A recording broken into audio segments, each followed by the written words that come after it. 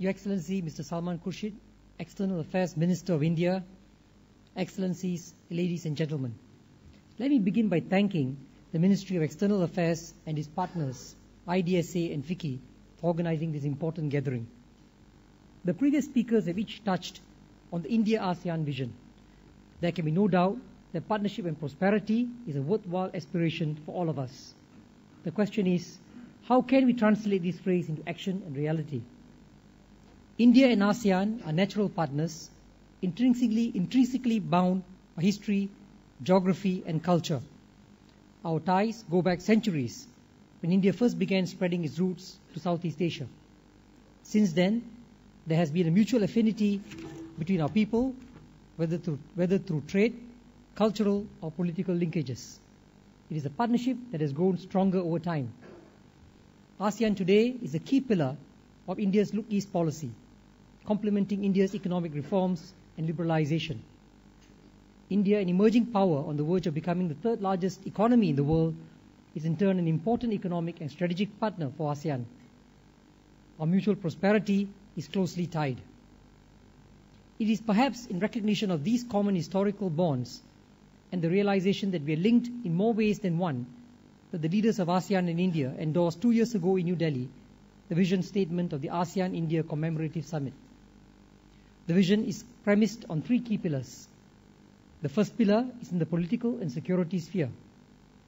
ASEAN and India continue to enhance our close partnership through regular bilateral dialogues and consultations, as well as through our interactions in broader regional fora, such as the East Asia Summit, the ASEAN Regional Forum, and the ASEAN Defence Ministers Meeting Plus, ADMM Plus.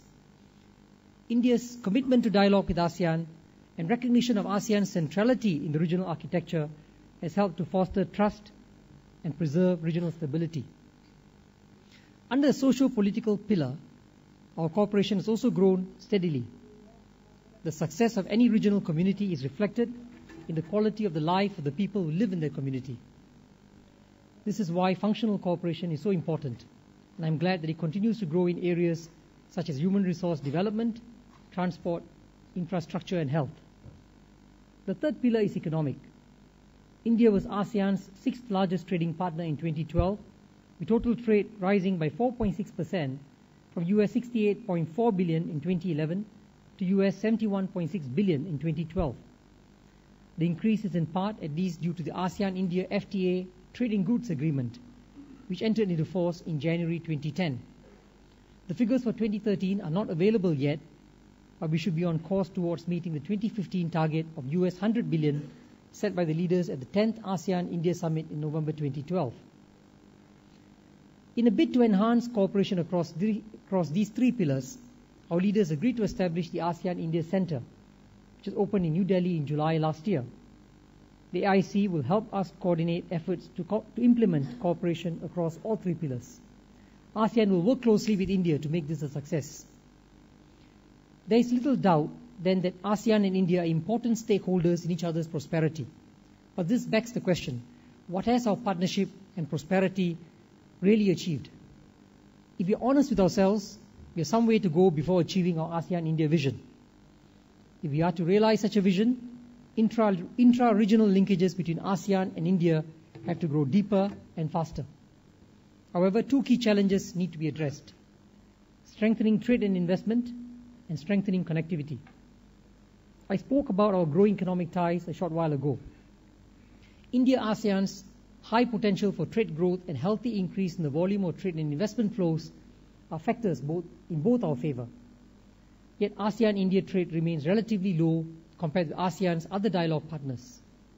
For example, the Republic of Korea, which is ASEAN's 5th trading partner, just above India in rank, has a total trade with ASEAN of US $124.5 billion, compared with India's US $71.6 billion. It is clear that more can be done to boost our 2-way trade levels. The question is how? The first initiative is the ASEAN-India Free Trade Agreement. This will be a major milestone in our cooperation, particularly with the finalization of the ASEAN-India Services and Investment Agreements in August last year. I understand the signing of the agreements is scheduled to take place this year.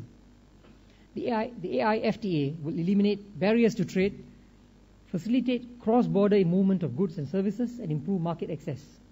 In short, it will enable India and ASEAN to not only achieve but exceed the US $100 billion trade target set by our leaders. We should expedite the entry into force of the agreements and encourage businesses to take full advantage of the FTA. The Regional Comprehensive Economic Partnership, or RCEP, is the second initiative that we can utilize to boost trade. The RCEP has the potential to transform our region into an integrated market covering 45% of the world's population with a combined GDP of about a third of the current global GDP. It is envisioned to be one of the largest FTAs in the world and will enhance our market access to the region by overcoming the limitations of the individual ASEAN +1 FTAs. RCEP will lower trade barriers and address emerging issues that are relevant to new business realities. An early conclusion of RCEP will entrench India's strategic presence in the region, enhance its links with ASEAN's other dialogue partners, and support a regional architecture that is open, inclusive, and outward-looking. The second area with much untapped potential is connectivity, in particular air connectivity. India is one of only two dialogue partners sharing a land border with ASEAN. That India and ASEAN are connected by history and geography provide a good foundation for us to do more. There are ongoing efforts to improve land and institutional links between ASEAN and India, such as the Kaladan Multimodal Transport Project, the India-Myanmar-Thailand Trilateral Highway, the Mekong-India Economic Corridor, and ASEAN-India ICT link. We should continue to actively pursue and expand these efforts. While we have made much progress in enhancing maritime and road links, traveller demand for air services between India and ASEAN is still soaring.